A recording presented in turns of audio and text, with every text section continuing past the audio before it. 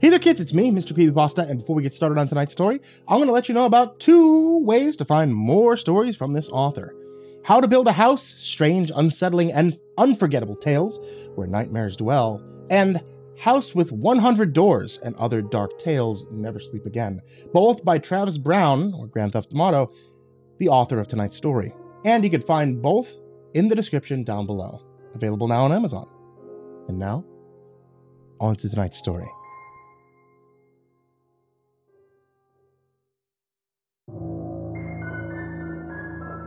I always suspected that my dad's barbershop was haunted.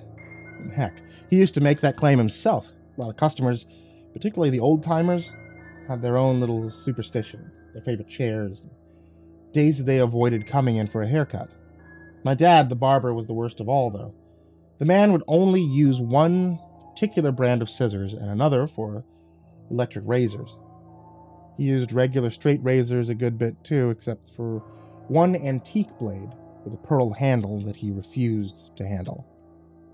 Most curious of all, Dad would always leave the last chair in the corner empty, no matter how packed the shop got. No one would be seated in that chair. He never told me why, only that it was tradition. Dad passed away a few months back. I found him at the barber shop, slumped in one of the chairs, looking for all the world like he was sleeping. It was never my plan to get into the family business. As of last spring, I was still in college, working on my degree, but when Dad died, somebody had to take care of the family, so I got the certifications I needed, and I started cutting hair.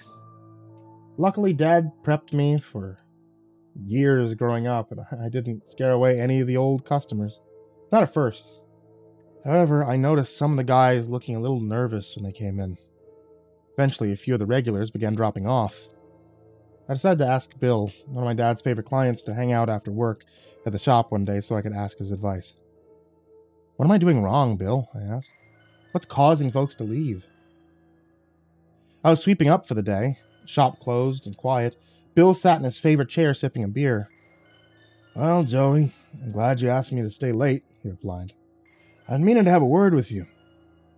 The reason you're scaring away the old-timers is simple.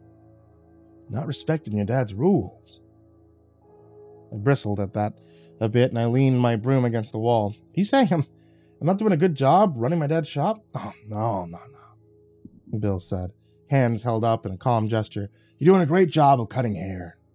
You're personable. Everybody likes you. It's just..." "What?" "Kid, you're not following the rules. You're mixing brands, using all the chairs."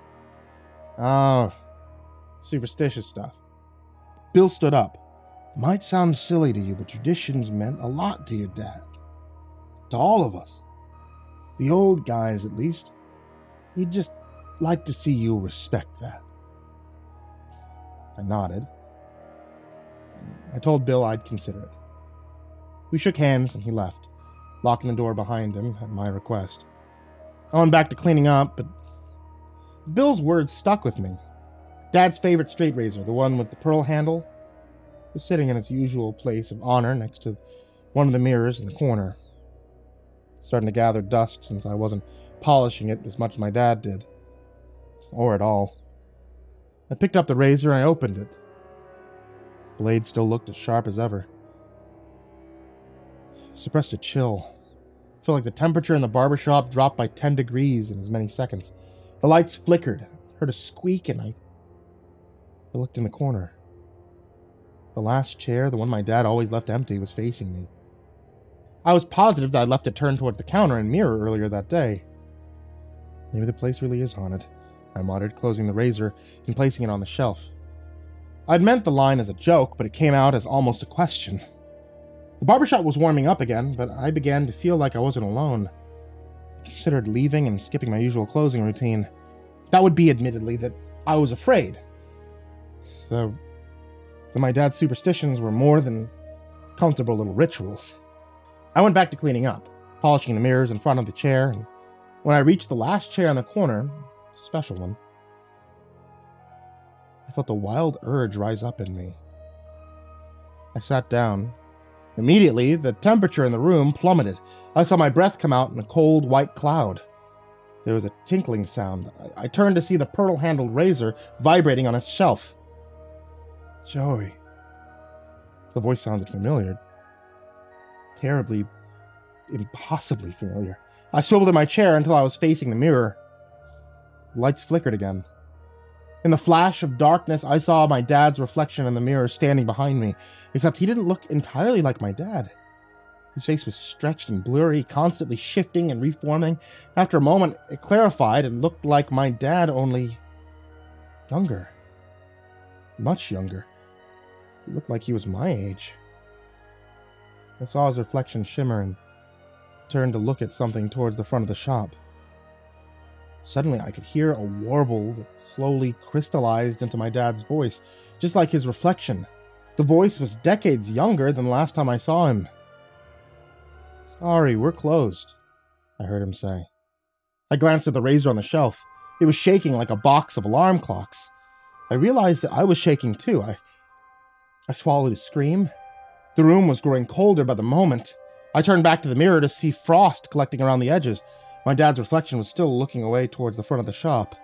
I changed the angle of the chair and saw who he was talking to. A man, very young and skinny, dressed in a moth-eaten hoodie. While I watched, the man pulled out a knife. I saw his mouth move but couldn't hear the words. Still, it was easy enough to guess that this was some kind of robbery, albeit a pathetic one. Get out, I heard my dad say. Just get out of here. I saw the handle of the pearl grip razor poking out of my dad's white barber coat. The burglar, barely more than a teen, moved suddenly, but my dad was quicker. It was hard to follow, but there was a spurt of blood that made me duck. I poked my head back up and realized it was only the phantom reflection of blood, as seen through the mirror. Now there was a new image. My dad in his white jacket stained red, kneeling over a man that attacked him. Dad was holding the young guy's hand. The burglar's throat ripped open by the razor. The man kept trying to speak, but only blood came out. Dad was crying. In an instant, the mirror was back to normal and the shop was warm again. He stood up, shaking. It was self-defense, I said. It wasn't Dad's fault. But I knew that wouldn't have mattered to my dad. He was a good man, kind. Even if he was justified in taking a life, to protect himself, the guilt would have weighed heavy on him. All of Dad's superstitions, his respect for the razor and leaving a chair open, clicked. The seat was a sign of respect for the man who died there on the floor all those years ago, and the razor, used as a weapon, could never cut hair again. But he wouldn't throw it away. Dad would keep it as a reminder of one of the worst nights of his life. I took a deep breath and I looked back at the chair in the corner. It was facing the counter again, and the razor with the pearl handle was still. Instead of running out of the barbershop screaming, I went back to cleaning up. I finally understood my dad's superstitions, and I'd be sure to honor them in the future. The shop was haunted, but as long as it was treated with respect, I knew it would stay quiet. Then I knew the regulars would come back.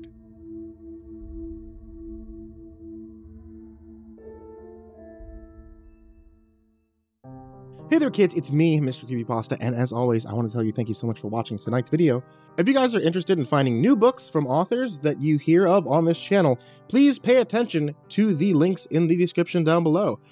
For one, you can always get a hold of my books, which are the Creepypasta Collections Volume 1 and Volume 2, but also from a bunch of my other friends, such as Jack Townsend, where Tales from the Gas Station Volume 4 is currently available. You can find a link in the description, as well as a link to all of my audiobooks I've done for Volumes 1 through 3. And yes, trust me, I'm gonna be working on 4. It's just gonna take me a while. And as always, I want to give a very big thank you to everybody who is on my Patreon. That means everybody. Everyone who is from the $1 tier all the way up to the, God, why do you pledge that much tier? But I especially want to give a big thank you to Jordan Alexander Sanchez, Stephanie Butler, Bobby Karman, Tristan Pelton, Chance Burnett, Diana Kraus, Kyle Reznak, Happy Birthday Ollie Whale, David Martin, scare-ington the Unkempt, Angelus, Spanky, Snootchie bootchies, Autistic Spidey, phruty, Seclude, Lupita Galvan, That Creepy Chick, Tyler Fletcher, Rebecca Harper, Merxinum, Red Shadow Cat, Xavier the Cheyenne, Demyx, Sean Cadieu-baker, 6 Gay Rats in a Trenchcoat, Turtleman, Rob Likes Sharp Things, Chaos Arts, Cryolinian, Zachary Gruffius, Lord Life's Best, Goreng Trimagacy, Maria Walker, Pain Gravy, Crazy Kid, Mr. Marcus Blitz, Aka Limchok, Dirt Diver 030, Matt Bach, Naughty Devil, Voice of Sands, Coffee Zombie, Matthew McNeese, Shelly J, Jeremy H, Reltazol, Ficomel, Nana, Deleted Account, Melted Lake, Tolly Sue, William King, Darth Miver, Michael Ortiz, Satanic Aries, Nessie, Bardo Hawk 764, Lambda M98, Harley, Sashi Suzaku, Croconut 509, Kaylee Ambrose, Suji Campbell, Stricken, Freddy Krueger, Nicholas Sicardi, Happy Birthday Jason Wilson, Lisa Cottrell, Caspian, Hades Nephew, Tater Chip, Acid System, Prozac and Pancake Appreciation Society, Benjamin Welvart, Kiri the Sloth, Fester's Lampshade, Sky Harbor, Nico Kyle, Rafael Rodriguez, The Ginger Bros, Aaron Stormcrow, Daniel Polson, and Corey Kenshin. As always, you guys are the MVPs. Everybody who's on that list, everybody who's on that Patreon, everybody who's in the description, thank you so much. And if you'd like to join this list of names that I horribly mispronounce, head over to patreon.com/MrCreepyPasta. And as always, everyone, sweet dreams.